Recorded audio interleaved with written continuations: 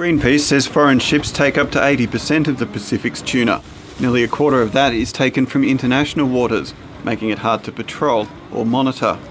As the tuna stocks in the Pacific have dwindled because of this unflagging pressure by the tuna industry, the local governments in various countries, Kiribati and Tokelau and other island states in the area, have really come to fight harder and harder to protect what is really their own resources and to fight for a more sustainable and equitable tuna industry.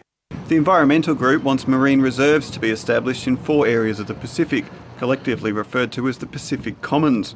In the meantime, it intends to patrol those areas for ships involved in illegal practices. One government which has welcomed the effort is American Samoa.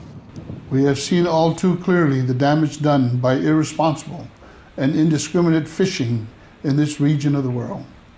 Transshipping, the use of fish aggregate devices, and unregulated fishing in high seas have caused tremendous harm to tuna populations.